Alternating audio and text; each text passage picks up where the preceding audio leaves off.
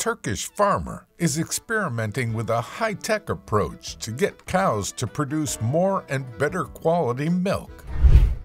Virtual reality. As temperatures dropped and fodder prices rose in Aksaray, Turkey, farmer İzzet Koçak was forced to look for a new strategy to keep his cows happy and increase milk production.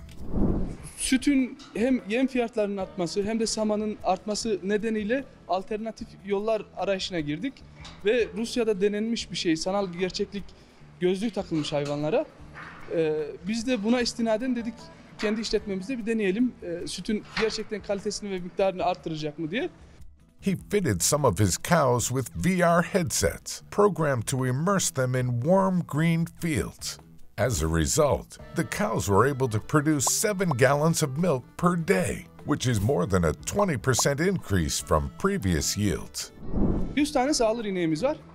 Sürü ortalaması 22 litre. Yalnız bu 2 tane hayvanımızda da süt miktarını 27 litreye kadar çıkardık. Ve bunu da sanal gerçeklik gözlüğüyle yapabildik. Kendisini işte uçsuz bucaksız çimlerdeymiş gibi hissi veriyor.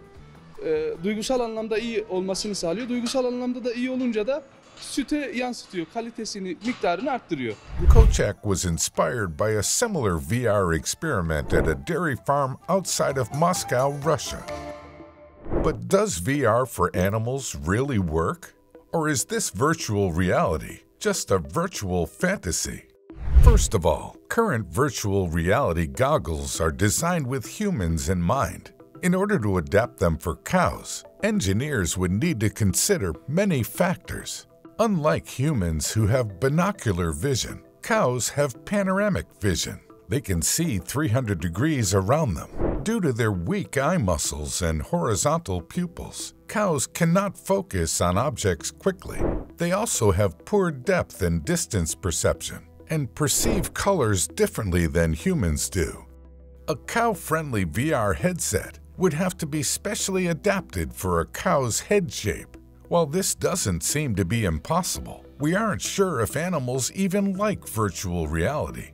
Researchers have worked with chimps in VR, but found no evidence that the animals enjoyed the experience.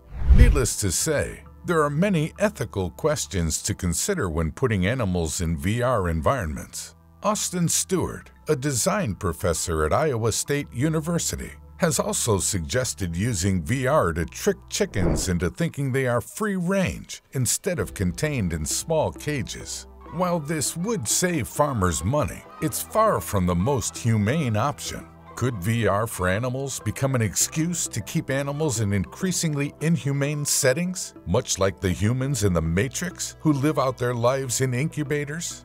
On the other hand, we do know for sure that giving cows fresh air and the freedom to move can decrease anxiety and increase happiness. It's obvious that more research is needed to see if VR for cows works long-term. On Koçak's farm in Turkey, only 2 cows have tried the VR headset thus far. Daha sonra başarılı bulursak hayvan sayısını çoğaltacağız bu sanal gerçeklik gözlüğüyle beraber. Even if animals may not be able to enjoy VR, humans can definitely benefit from enjoying pleasing scenes in virtual worlds. Virtual reality has been used to promote calmness and reduce stress, and its benefits for our mental health go far beyond relaxation alone. Therapists are putting patients with PTSD into virtual reality simulations of their trauma as a form of exposure therapy. VR has also been shown to help treat anxiety disorders and other phobias. These treatments offer a way to immerse a patient in scenes that would be difficult or dangerous to replicate in real life, such as military combat or natural disasters. Some researchers even believe that VR could also be used to diagnose and help patients who suffer from schizophrenia, Alzheimer's, ADHD, and autism. Exploring the benefits of VR is more important than ever, especially as companies like Facebook and Nvidia hope to make the metaverse a part of our daily lives. More research and time will tell whether cows will get their own metaverse.